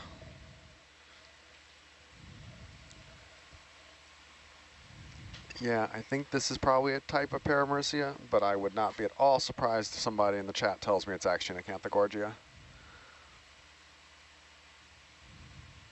But that's good for us to make an ID later. Thank you. Right there. Okay, you can go in.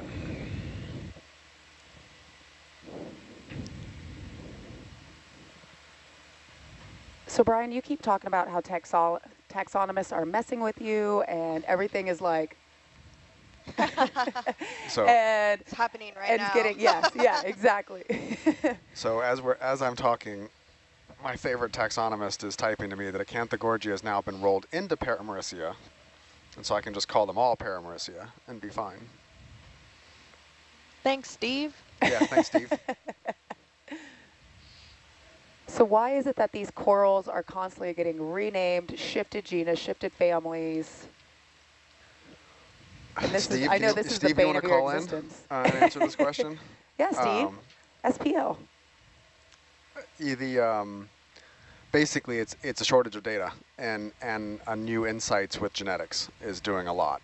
And so as we understand, a lot of this has come from morphology or the structure and shape of these organisms. And as we're looking at them from a genetics point of view, it's giving us different information. And sometimes what we thought looked very similar and likely were very closely related genetically look very different. And it's more of an example of convergent evolution that making them look more similar because that body form works for the environment they live in, even though they come from pretty different evolutionary histories. You can see that just looking at, in some ways, an Umbellula, Umbellapathes, and a Metallogorgia all have, and really these crinoids we're seeing all have kind of very similar gross body plans, but come from very different evolutionary backgrounds. And that, I feel like, has been one of the themes of the past couple of days. Convergent evolution.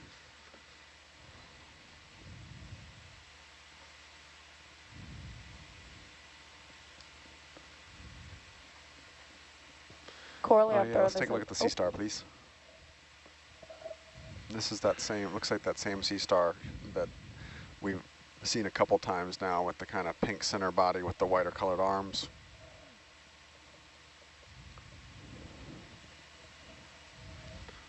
Go ahead, Daryl.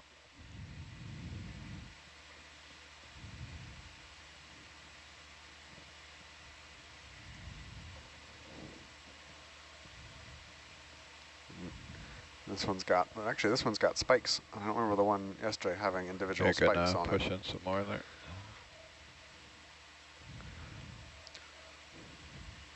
Ooh, camera's fast tonight. All right, that's good for us. Okay, I can go away. So you'll definitely hear as we go along that we don't know the IDs and taxonomies of all of these things. We're looking across multiple phyla here, and when we go to annotate this video after the expedition, we'll go through the video and then outsource IDs to numerous different experts to actually help us get the IDs from these things. The echinoderms we'll call, Dr. Chris Ma, the Smithsonian. There's a whole international network of taxonomists who specialize in their own specific taxa that broader ecologists like me rely on completely to help understand what we're looking at the individual species and genus level. And that work is critical for basing the work I do looking at larger patterns of biodiversity across, multiple regions and stuff like that. So I will take all the taxa we document here, in the order of probably 100 plus, and put that into, my analysis pipeline, however, depending on the research question we're doing. So while I struggle to ID a lot of these things much past family level, it's really a team effort, and you almost never see a deep sea paper with only 1 or 2 authors. There are normally 5 to 20 or 30 that have to contribute, and that's just amongst the biology. If you start layering in the mapping and the physical oceanography and all the technology required to get us here, it's a huge team effort across many, many disciplines in order to do good deep sea science. And that brings up a good point. So Corley, we have taken so many rock samples over the past couple of dives. And I know during the day we have gone out there, split them in half with the rocks. Is there anything that you have found that's particularly interesting or something that's been surprising down here for you? Well, I haven't actually been looking at the rocks so much. She's been doing some amazing interactions with me but and the other SCFs. I will say one thing that was kind of cool that I didn't even notice until the interaction we did today was you can't really see this in the rocks now, but and beneath all of this ferromanganese crust, which is the black stuff we're looking at now, is a volcanic rock, because these seamounts are essentially volcanic underwater mountains. And when you cut open the rock, then you can see the inside volcanic rock in it. And when other SCF, Daniel, was showing us the rock, there were these tiny little bubbles, which are called vesicles. And that's essentially where, you know, these gases were trying to escape as you bring the rock up through kind of like the mantle and like through the, you know, little tube that the that the lava comes out of. Gas will try to escape, and so the bubbles can become big as you take away the pressure of it. And so those gas bubbles actually clue us into a lot about the mechanisms of formation of the lava. Maybe it can clue us into what type of eruption it was. There's a lot you can learn. My lab mates are way more into that side of geochemistry than I am, but can we look at definitely cool.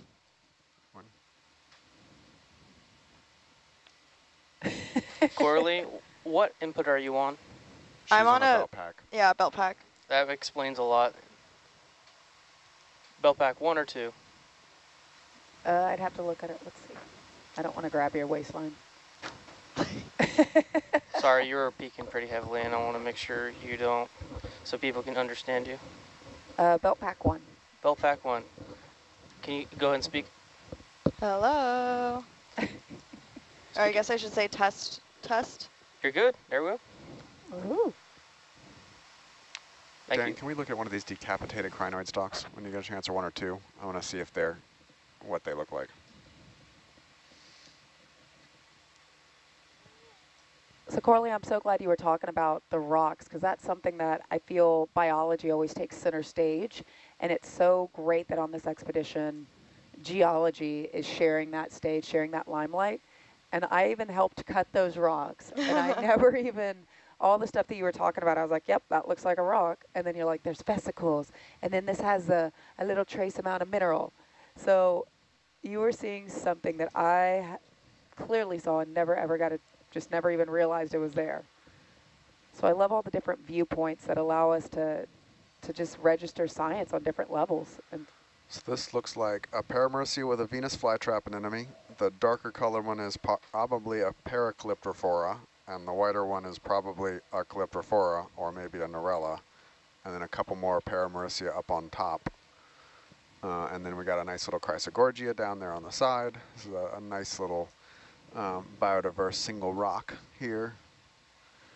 Got a couple little sponges around there as well.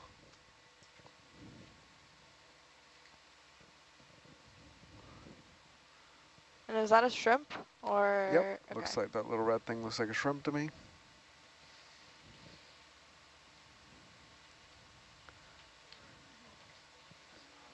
Another chrysogorgia of some type in the crack, along with potentially either a Norella or a calyptrophora.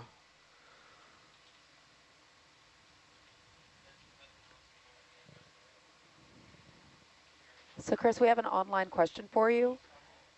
Is your definition of snickerdoodle cookie a cinnamon sugar cookie or a peanut butter cookie? Can we zoom on the head of one of these two? Can we zoom on the decapitated head of one of those two stalked crinoids? Let's say a cinnamon sugar cookie. But Thanks, Chris.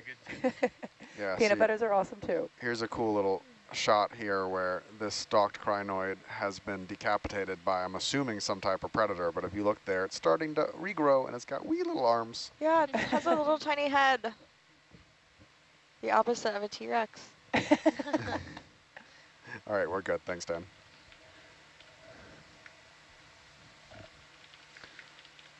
It looks like That whole forest of crinoids. That's yeah, awesome. But, oh wow. So a lot of them, it looks like, don't have a head, arms. Yep. Right. But then on the other side, oh my gosh, there's so many of them. Yeah, I really want to know what's eating those.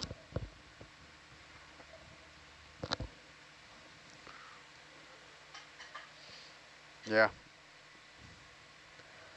But if you can't see, and you do everything by basically chance of bumping into something tasty, you wouldn't necessarily know there's another crinoid, right next to you that you could swim over and eat. It's one of those things, a lot of thinking about the ocean in general, the deep sea in particular, like you're reliant on senses that aren't very natural to humans. So trying to understand how the ecosystems work here relies on a lot of technology to kind of visualize and understand things we don't see. We can't see nutrient concentrations. It's hard for us to even see currents.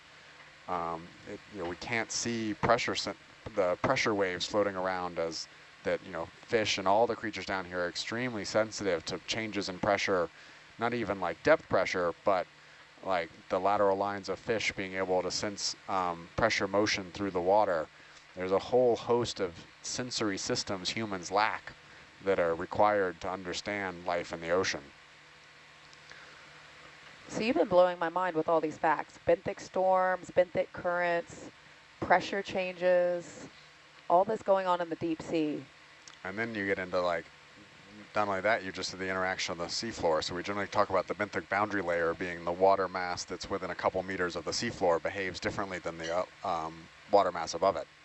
So you get a secondary interaction where if you have a current pushing through an area, it hits the benthic boundary layer, changes, and then that affects the benthic boundary layer, and then that hits the actual thing. And that changes with amounts of every factor possible interaction, how that you can get different nutrients trapped right in the benthic boundary layer near the seafloor. So it's infinitely complicated in a lot of ways. So there's no hard, fast rule like a hydrocline.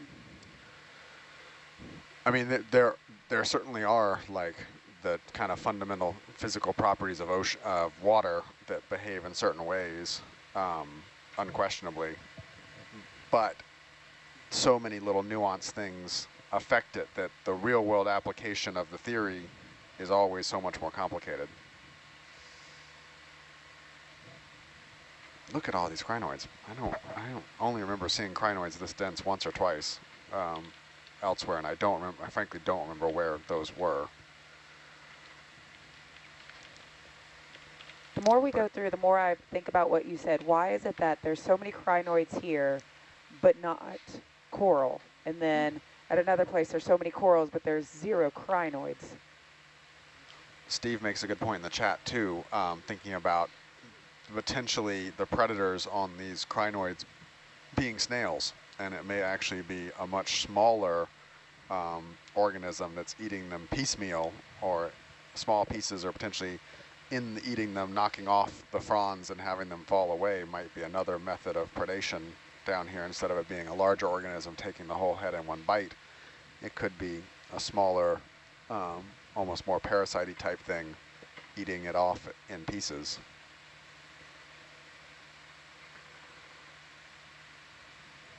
So Brian, I take it you keep up with current events? But I'm bumped. That was from a viewer online. You can thank them. I try to, but I have to admit, reading physical oceanography papers, the math gets over my head real quick. Oh my gosh, physical oceanography was the bane of my existence my first year in grad school.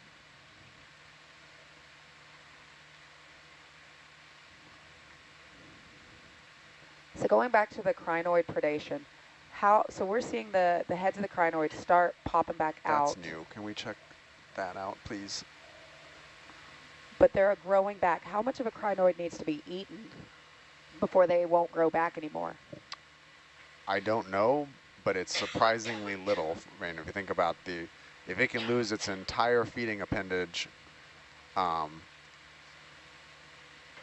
everything it uses to eat and capture food, which makes up, I don't know, probably 50% of its mass, can be eaten and it grows back. I'm pretty impressed, especially when you look at, not 100% sure what this is. I'm going to venture it's a Paracliptophora that's not doing so well. It's got some hydroids overgrowing it there in the center. It's definitely got some dead fronds, and a little Paramercia over here on the right. Steve says he agrees.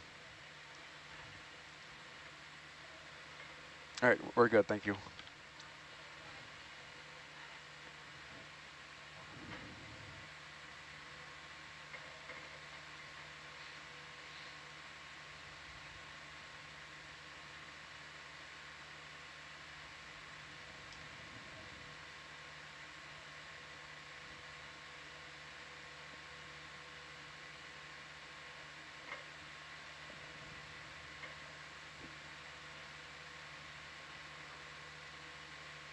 That's a great shot of Hercules from Atalanta. Oh, so if you look at the Atalanta view, you see the currents, the bed forms over here. We were talking about them a lot, so I went and actually did a little research about the symmetrical versus asymmetrical current versus waves thing that came up in conversation the other day. So basically the pattern in terms of it being parallel or cross-hatched is controlled by the direction of flow, but the shape of the wave is controlled by the consistency of the direction. So if it's a consistent direction as in current flow, it is an asymmetrical wave. But if it's wave generated, you get a symmetrical shape to the actual ripple.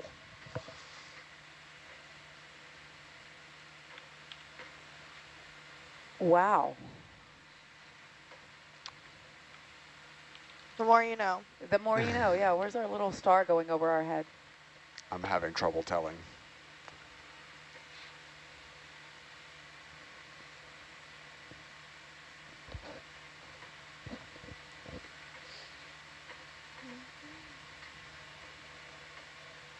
So Brian, this one might, I know this is your area of expertise is so broad, but we had a question online that is asking that they've heard about research into human muscle regeneration studying echinoderms. Has this research shown any promise that you know of? I have no idea.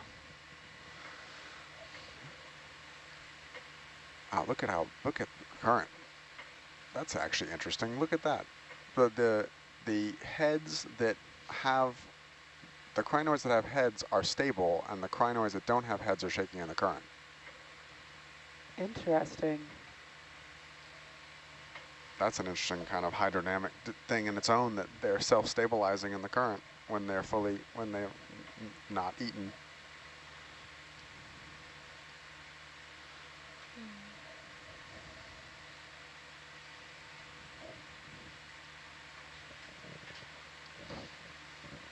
So Daryl, I want to ask you a question because I feel like you're one of those unsung heroes. You're always making sure that everything looks good, but you are so busy that it's hard for you to get a chance to speak. Will you tell us a little bit about the career that's led you to the Nautilus?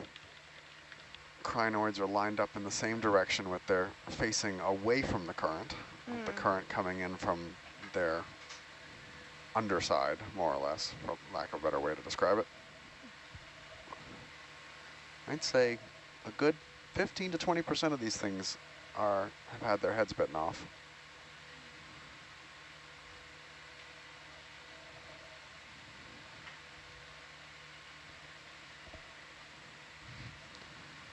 Sneaking up and just biting them off.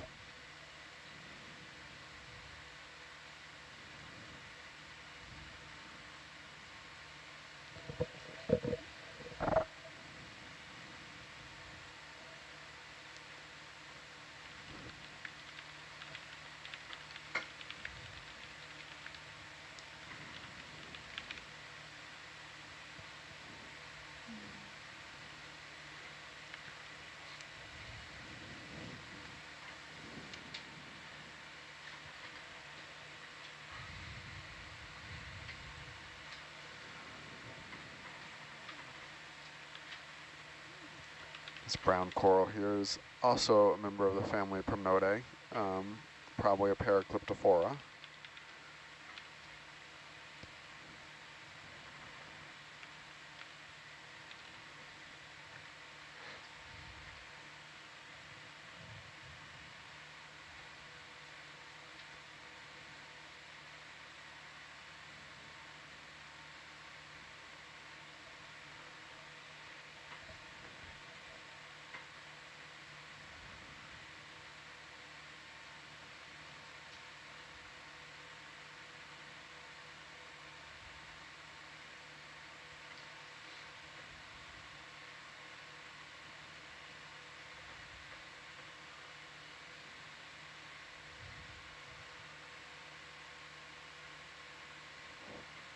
Another Venus flytrap anemone there.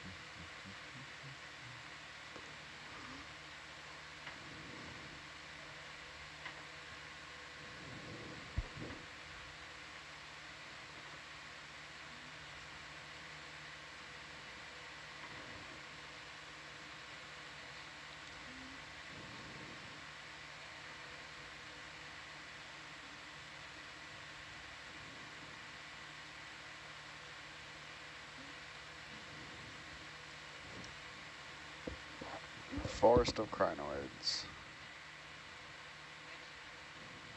So I did notice we're seeing a lot of the same species down here. Do you think we'll be able to see these particular species the higher we go in elevation? So the clearest zonation in the ocean is pretty much by depth. And so as we go up and down, we definitely see fairly rapid turnover in species. They really are zoned by depth quite substantially. Okay, so the wind is we're getting... not going to be going up much here. We're going to be kind of holding a pretty steady depth throughout this entire dive. So we'll probably stay more or less in a similar community of organisms. Yeah, so the wind is getting super gusty, so after this step we're gonna stop for a few minutes so the ship can get into a better position.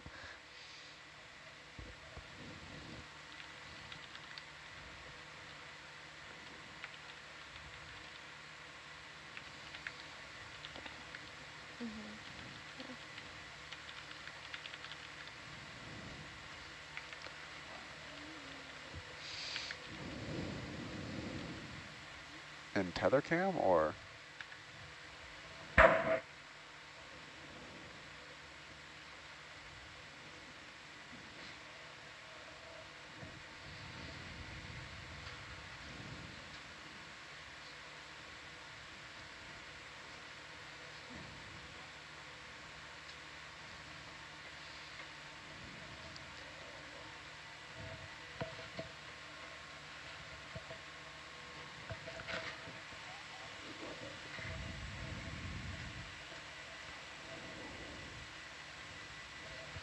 Well, if we're going to hold here for a minute, let's do a really good job of imaging all the corals on this rock. And it'll be good use of time to confirm some IDs and get really good images. And we can look around to see if there's any snails or something lurking on the crinoids. Sure.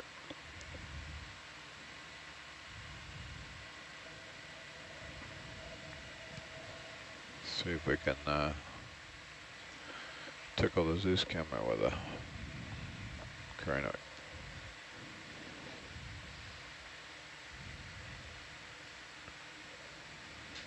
Sure.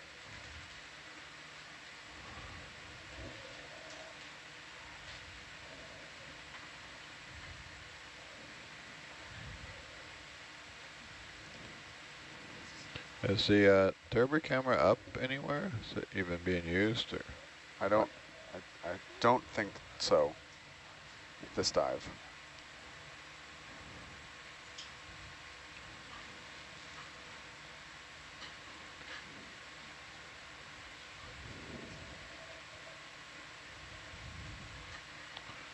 Would be a good rock to get good still images from. The ROV would behave.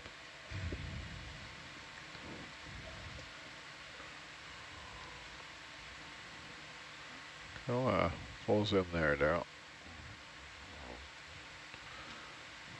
Micro sponge there. Oh, wow. Nice little sponge here. There's like a star in it? Brittle star, Yeah, right? it looks like it's got an ophiocanthid brittle star in there. This is a glass sponge or hexactinellid. I'd have to go key it out to get the exact family and genus on it. And you can see how much the current is moving the crinoid stalk in front of us, or in the foreground. And you get a really nice look of the holdfast on the other crinoid there. On the one in the background. Sorry, what did you want to see?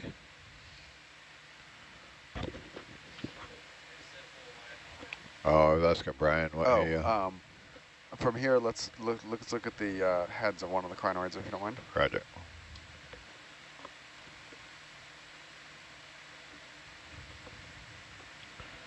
Oh, and Steve might have called There is a snail. There's Look. a snail. Wow. He's munching. Snail. So this is one of those interesting things that there's been an association known in the fossil record from hundreds of millions of years ago. You'd find crinoids, stalked crinoids, with snails just like this. And it wasn't until, I believe, 2017 on board the Okeanos Explorer was the first time it was documented alive. And it was it was in the Line Islands when it was first documented in modern times. So this is probably only the 4th or 5th time it's ever been seen outside the fossil record. It was something I've been looking for, and it was perfect timing that we had to stop here, because here it is. Do we have an ID of the name? And since we're already stopped, I would suggest we sample this. Roger. The snail, the crinoid, the whole both? thing, we'll get both. You want to zoom out just a bit, Daryl, nice and slow. We're going to image the whole animal before we sample. Looks good.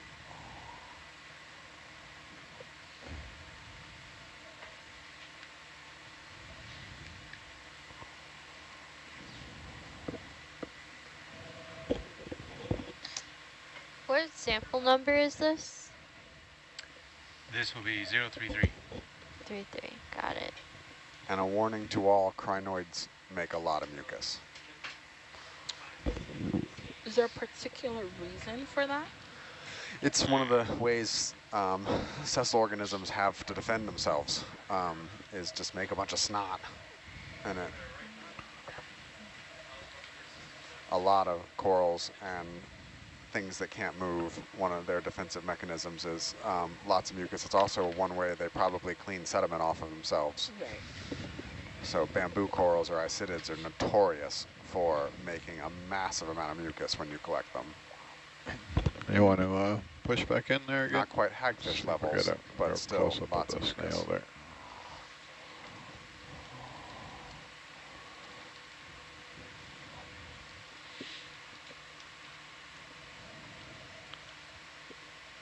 That's full, is it?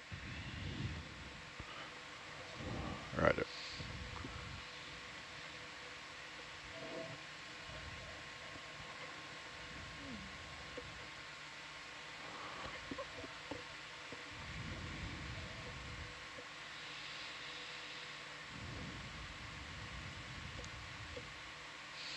You got sample in situ imagery, Yep. right? We're good back here whenever Okay. you want to. You can zoom out just a bit now. That's probably good.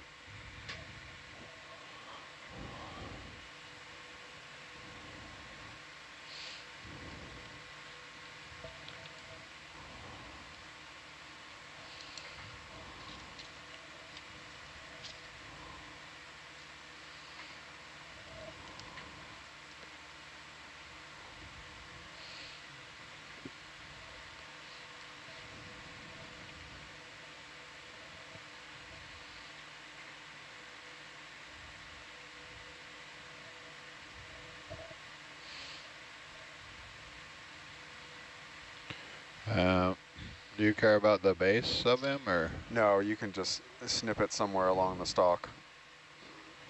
I'd recommend you give yourself a little bit of a buffer between the snail and the stalk. If you want to take it, 3-4 centimeters down the stalk would probably be perfect. All right.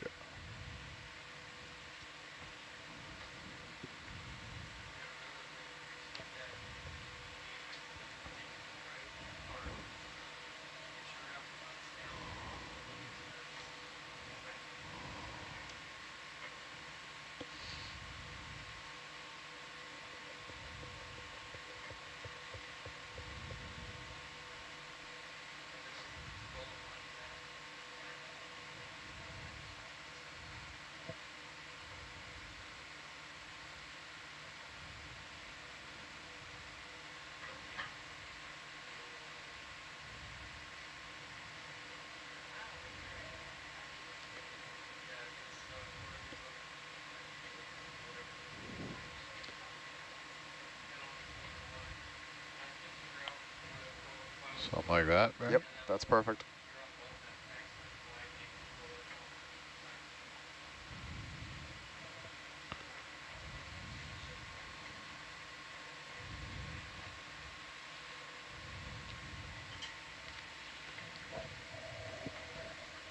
Yeah.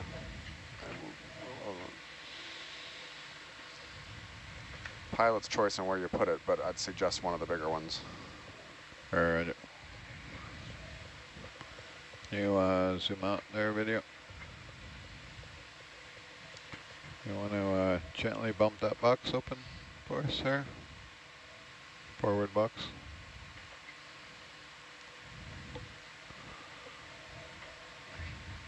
Yeah, tool tray.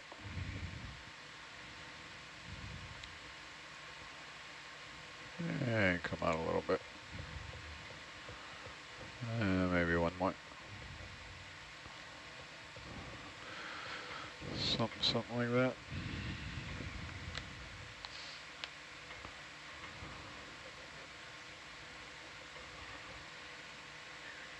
Oh, watch out for that box. Oh, watch out for that box. If I can dare to hope, I would love it if it came up with the snail still in position on the crinoid. If we can get some really detailed images in the microscope on deck, it would be awesome. Is that box all the way open now, is it? I somehow think that is extremely unlikely, though.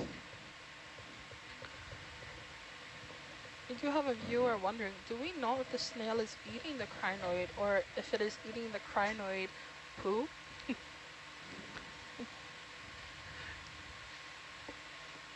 So the snail is not actually harming the crinoid. I don't think we know for sure. Okay. It is probably, my understanding is the assumption is that it is literally stealing the food out of the crinoid's mouth. Wow. Okay, close the box. But we don't know for sure because we've only seen it 3 or 4 times, and this might be the only time it's been collected in modern history. Wow.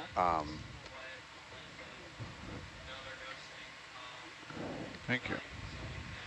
All right, and that was sample 033. All right, sample 033, crinoid and snail associate.